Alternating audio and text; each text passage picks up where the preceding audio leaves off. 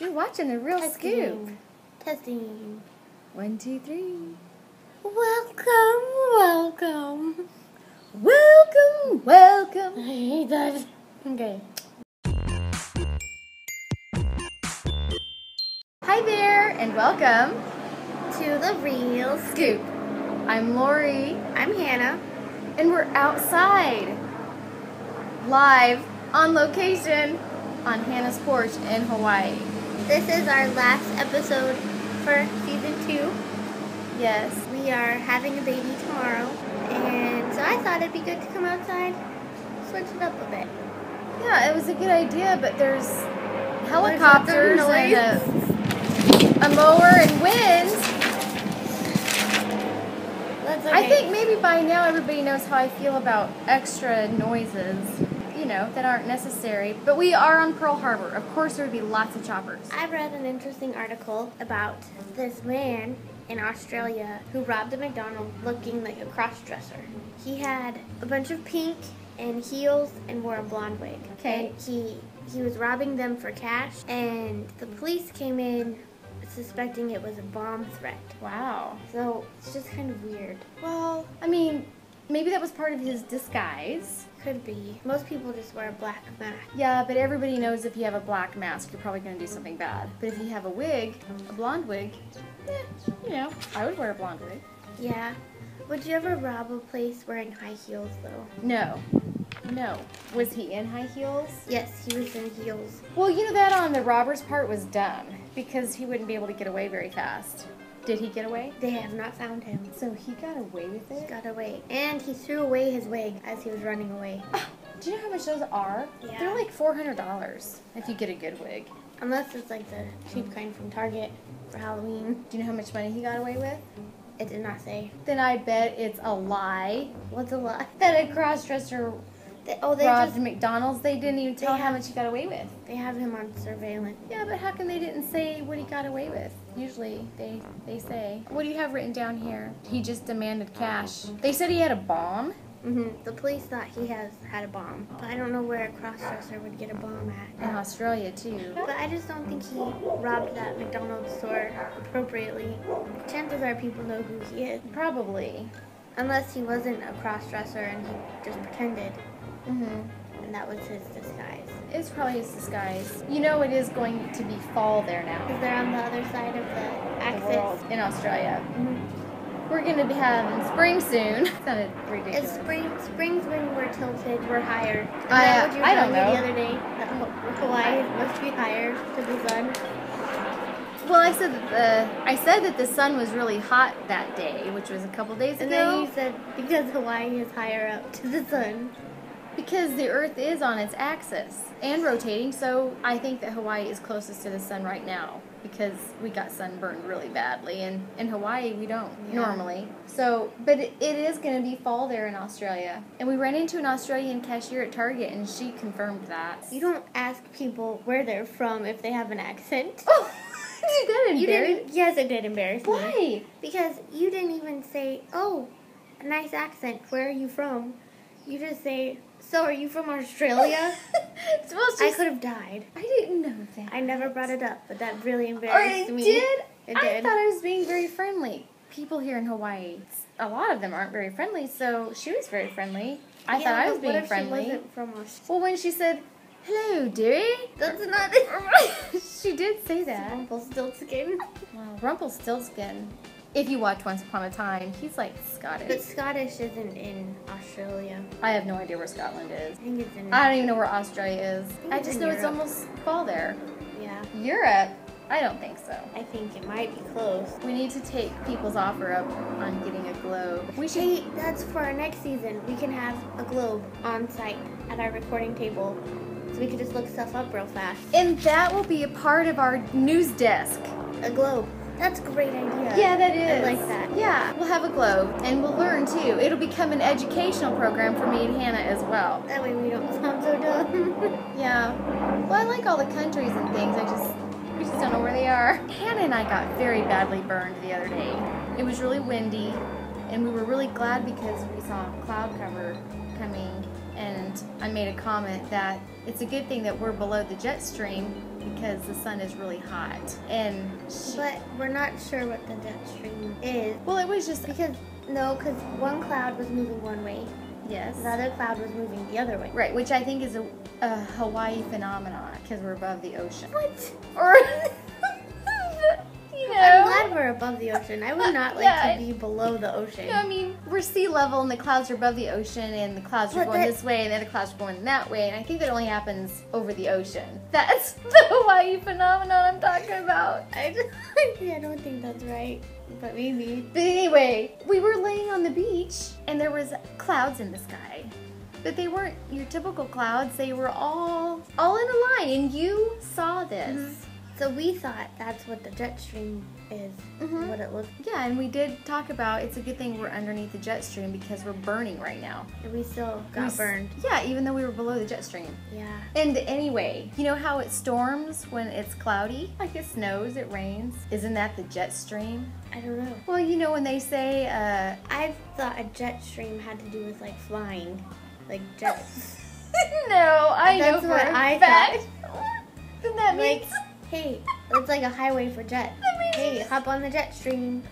That's what I thought because then listen, air traffic control towers would be controlling all the jet streams. no, because then when you leave Hawaii, it's quicker to go back Because you have because the you tailwind. hop on the jet stream. It's not the Tailwind, AEC. that's what is the tailwind. Yeah, the tailwind. What's the AEC? Australian. It's on Finding Nemo, where the turtles get into the Something water. Australian Europe current or some current. I don't even know why we're talking about the AEC I don't or know. whatever it's called. So I thought the jet stream was like an airway. Has nothing to do with aircraft. Well, The jet stream is all related to weather. okay. And something else that's important is, you know how they say we're gonna have a nor'easter, which I assume is from north and east? I hate There was those. not this much noise when we first came out. No, there really wasn't. It's peaceful. Okay, a nor'easter is weather from the north and the east, and that's when you get a lot of snow. A nor'easter. Just say a northeastern. Or would they say when it comes from Canada, Canadian low, or an Arctic low? I don't know about Anyway, weather. they're all related to clouds, which produce storms. That's the jet stream. The jet streams are so clouds. jet stream's the clouds. I hope we're right about that. Well, I'm sure we might be off a little bit because we aren't weather women, but it is something to think about. We have an idea, and we're not doing this to be punks, but we thought it would be kind of fun to call the UFO Hotline. Well, explain that. We were watching a documentary about UFOs, and it was the worst documentary ever made. And we watched It looked like several a of video them. game. Well, it looked like we were watching Then- psychedelic stuff. Then I can't remember if they told us to call the UFO hotline or if I looked it up and found it. There's a UFO hotline and we want to call it. And the reason we're doing this is because the documentary didn't tell us anything. We literally stared at an hour and a half worth of psychedelic sounds. There was not even footage, not even pretend footage to confirm or deny UFOs. So we're not confirming or denying that there's UFOs. We're just doing what the documentary suggested. So we're calling the hotline. Don't do this at home. All right, here's the number. Do I put a 1 before it? I don't think so. Oh, I'm going to put this on speaker. I'm nervous. National UFO Reporting Center, good afternoon. Hi there. Hi. Hey, I just had a couple of questions. I was watching a documentary and I was referred to... Are you calling because you believe you may have had a sighting? No, I am not calling for that reason. I just had a question and about the hotline. I watched a documentary. How often are UFO sightings? I read an article that the UK spotted 2 orbs. Okay, I can answer that one. Wow. Yeah, it does, and it was just a curiosity on my part, and I read it, and like I said, I read an article that the UK spotted somebody in the United Kingdom spotted 2 orbs. And my estimate, my personal estimate, based on 21 years of having served as director of the National UFO Reporting Center, That is far more than I ever imagined. some of the most interesting, well-documented sightings that appear to come from seemingly very qualified witnesses, please send me an email and I'll send you back a short list, a 5-page short list of some of the best cases we've received over the last 21 years. UFOs, my recommendation would be you start by turning off your television. But they're not designed to be scientific and objective. Well, the documentary that I did watch, I completely believe what you have to say, because it was just nothing but a psychedelic still photo with music. So, you know, they were pretty lame. Thank you. It has very much. Thank you so much. Well, that was a total loss. Didn't know I'd be talking to the director. He told me a lot of things, but I don't remember what he said. And the parts that got on speaker, he actually sounded like he knew what he was talking about. They said they get $500,000 a year. Each hotline gets about 20 calls a day from orbs, Aurora Borealis. Is that how you say it? Lights?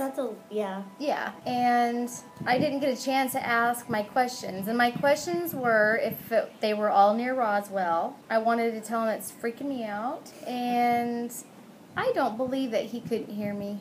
I believe he could. I just think he knew that we were not serious. But he told us to go to a website, www. I don't know what he said. Yeah, but I don't remember anything he had to say. I felt like we got nowhere. Yeah. What are your thoughts of UFOs? I don't think they're real. And I think that guy suspected that we were just a couple of kids. He also advised that we don't watch about these things on TV. Yeah. Then where are we going to watch them? If they're not on Netflix, then I'm not going to watch it. He doesn't want you to watch it at all. They capitalize on it. Yeah, I understand that. But then how are we going to find out about it? Go to the library? Probably. I don't go to the library unless it's to take Elena to pet the rabbit. There's a rabbit at the library? Yeah, there's this huge rabbit at the library. It's like 40 pounds. Oh my gosh. So let's move on. Okay. I just wanted to tell you something. Tell our viewers, as Hannah mentioned earlier, today, look at the camera, look at everybody. Today is her last day of being a pregnant human being. She's been crying. I have not been crying. Because she's scared. Tomorrow is the baby's birthday. I'm not crying. She's having getting my stomach cut open. So she looked up C-sections on YouTube. This is not a good idea. What are your thoughts right now? I don't have thoughts. I don't have verbal thoughts that I can express. Tell our viewers what they think that the baby's gonna weigh. Tell them what they think it's gonna weigh. What did the doctor tell you the baby is going to weigh? They think it's going to be 9 pounds and 9 ounces. That's why they're doing it this way. Yes. I was there when they told Hannah that, and we didn't exchange a glance. We didn't go, we didn't do anything. We just sat there totally shocked. Had nothing to say. Rare, and stuff like that. So we went out and had a big celebratory breakfast. And after this, we're going to make Valentine's, have a Valentine party, because today is February 11th. The baby will be born tomorrow, which is February 12th. And I just want to give you some words of encouragement. I want you to remember 5 things. Oh, okay. Serious. Okay. I'll be there for you.